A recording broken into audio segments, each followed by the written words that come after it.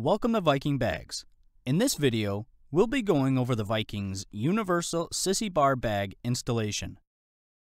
First, use the included black rod to adjust the width of the saddle stow mounting straps to fit snugly around your bike's Sissy Bar pad. The rods can be inserted to make the strap narrow or wide. Here, they're set for a narrow pad. Make sure the rods are fully inserted through the top securing loop and solidly into the bottom securing loop. The rods here will be set for a wide pad. The rods can also be set at an angle if your pad isn't rectangular.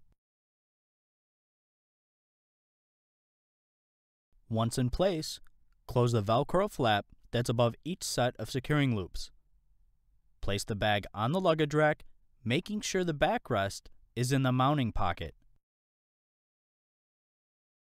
Each bag has two quick-release nylon straps, one located on either side of the bag.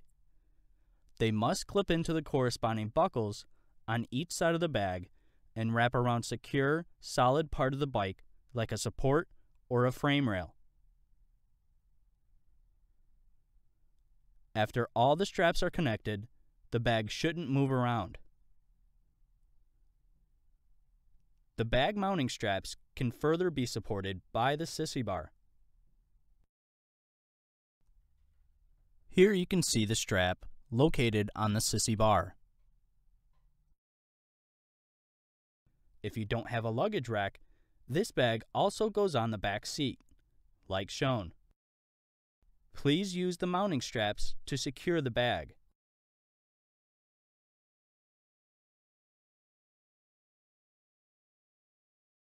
A shoulder strap is included for the rider to easily carry the bag. Yes, you can look as good as this. Ha, you wish.